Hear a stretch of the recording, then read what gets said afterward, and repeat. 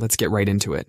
Number 9. Worlds around other stars. Imagine being burned alive for suggesting something that turned out to be completely true. That's exactly what happened to Giordano Bruno back in the 1600s. This guy had the audacity to say that other stars might have their own planets. He went even further and suggested these planets might have life on them. The church wasn't exactly thrilled about these ideas. They were pretty attached to the whole Earth is special and unique thing, so they decided to have a friendly chat with Bruno by setting him on fire. Fast forward to 1992, and scientists found the first planet outside our solar system. It was orbiting a dead star called a pulsar, which is basically the zombie version of our sun. Then in 1995, they found another one around a normal star, and the floodgates opened. Now we've found thousands of these planets, and some of them are pretty wild. We've got planets made of diamond, planets with glass rain, and planets so hot they make Mercury look like a frozen wasteland. The way we find them is pretty clever too. Sometimes we watch stars get slightly dimmer when planets pass in front of them.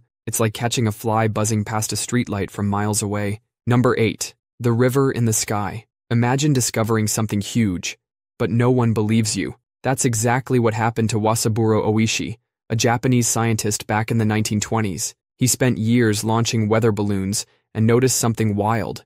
There was basically a river flowing through the sky. Not water, but super fast moving air currents. But since he published his findings in Esperanto, the scientific world just kind of shrugged and moved on. That's like posting your groundbreaking research exclusively on MySpace in 2024. Fast forward to World War II, and American pilots are suddenly like, why are our planes getting thrown across the Pacific? Turns out, they'd stumbled right into Oishi's Sky River, what we now call the jet stream. These winds were so powerful they could push planes off course by hundreds of miles. But the Japanese military had a wild idea. They launched 9,300 balloon bombs into the jet stream, hoping they'd drift across the Pacific. Most of these balloon bombs just ended up becoming very expensive fish decorations, but about 300 actually made it to land. Imagine being some random person in Oregon, and suddenly sky mail from Japan explodes near you. Number 7. The cells within our cells. Imagine finding out that parts of your body used to be bacteria. Not just any bacteria, but ones that your ancient ancestors basically kidnapped and forced to work for them. This actually happened with the tiny power plants in your cells called mitochondria. Back in the 1960s, a scientist named Lynn Margulis dropped this bomb on the scientific community. She said mitochondria were once free-living bacteria that got swallowed up by other cells, but instead of being digested, these bacteria struck a deal with their captors. It was basically like, hey, don't eat me, and I'll give you unlimited energy. The other scientists at the time thought this was complete nonsense. They laughed her out of conferences and rejected her papers. But Lynn kept gathering evidence until she could prove these cellular power plants had their own DNA. And not just any DNA, but DNA that looked way more like bacteria than human cells. It's like finding out your phone's battery is actually powered by tiny aliens that moved in millions of years ago. Without this weird ancient roommate situation, complex life probably wouldn't exist. Number 6. Dark stars. Imagine being a scientist in the 1700s, suggesting that somewhere out there, invisible monsters are eating light. You'd probably be laughed out of town. But that's exactly what John Michel did back in 1783. He called them dark stars, and people called him a lunatic. Even Einstein, the guy who basically made black holes possible with his theories, didn't believe they could exist. He was like, nah, that's just some weird math thing. It can't be real. But for almost 200 years, everyone was like, yeah, whatever, old man. Then in the 1960s, scientists started finding some really weird stuff in space. They saw stars orbiting around nothing. Like literally nothing. Just empty space. Except it wasn't empty. Those invisible monsters Michel talked about were real, and they weren't just eating light. They were eating entire stars. In 2019, we finally got a picture of one. It looks like a glowing donut in space. If you fell into a black hole, time would slow down for you. You'd see the entire future of the universe flash before your eyes, while your body gets stretched out like cosmic spaghetti. Number 5. The drifting continents. Imagine being a scientist in 1912 and telling everyone that continents move around like giant rafts. That's exactly what Alfred Wegener did, and everyone thought he was crazy. This guy noticed something weird. The coastlines of South America and Africa looked like they could fit together like puzzle pieces. He found fossils of the same ancient reptile called Mesosaurus on both continents. Now, unless this little guy had a yacht to cross the Atlantic, something weird was going on. Wegener saw all these obvious clues that the continents had moved, but everyone else was like, that's impossible. The other scientists treated him like he was saying the moon was made of cheese. Poor Wegener couldn't explain how the continents moved. He just knew they did. For 50 years, his theory was treated like a bad joke. Then in the 1960s, scientists discovered something called plate tectonics. Turns out the Earth's surface is like a cracked eggshell, with pieces floating on hot liquid rock. These pieces move around super slowly, about as fast as your fingernails grow. So Wegener was right all along. The continents are basically playing the world's longest game of musical chairs. Number 4. The Big Bang beginning. Imagine being laughed at for saying the universe had a birthday. That's exactly what happened to Georges Lemaitre, a Belgian priest who moonlighted as an astrophysicist. Back in the 1920s, everyone thought the universe was just there, always had been, always would be. But Lemaitre had a wild idea. What if everything we see started from a single point? A cosmic egg that exploded into everything. His fellow scientists basically patted him on the head and said, "That's nice, Father.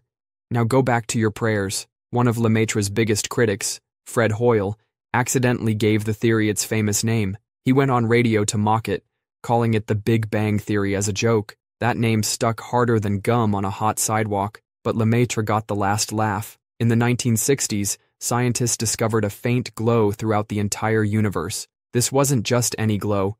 It was literally the leftover heat from the universe's birth, like finding the universe's baby pictures. That discovery turned Lemaitre from the crazy priest with wild ideas into the guy who figured out how everything began. Number 3. Rocks from the heavens. Imagine you're living in the 1700s, and you tell a scientist that rocks fall from the sky. They'd probably laugh you right out of the room. Back then, the smartest people in the world thought this was complete nonsense. They believed rocks could only come from Earth, period. Even Isaac Newton himself was like, that's impossible. But then something happened in 1803 that made all these smarty-pants scientists choke on their words.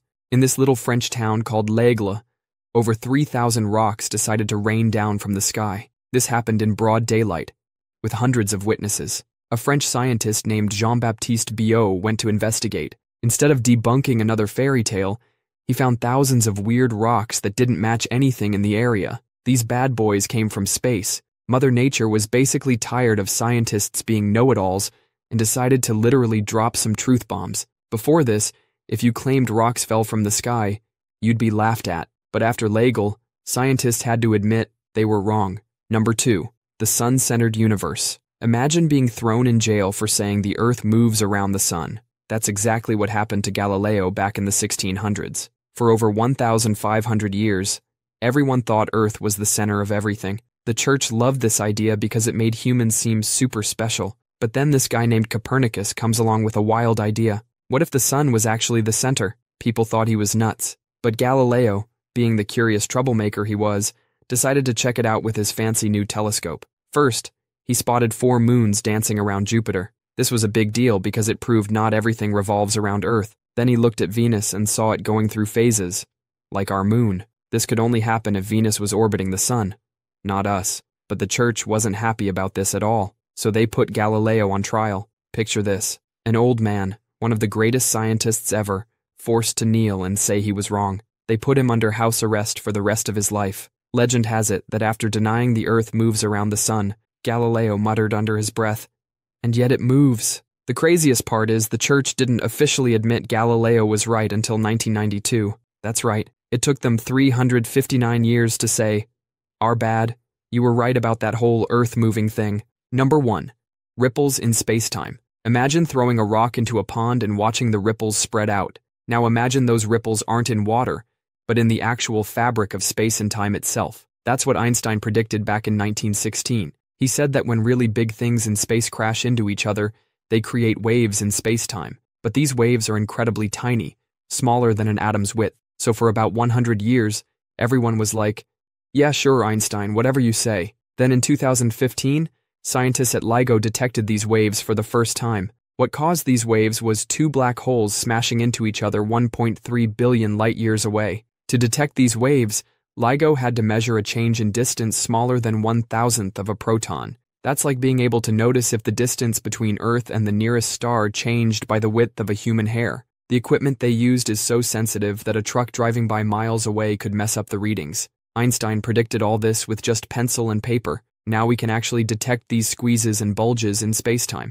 It's like we gained a new sense. We can now hear the universe's most violent events. Black holes colliding, neutron stars merging, all creating their own unique songs in spacetime. That's all for today. I'll be making similar videos in the future. Subscribe to see them.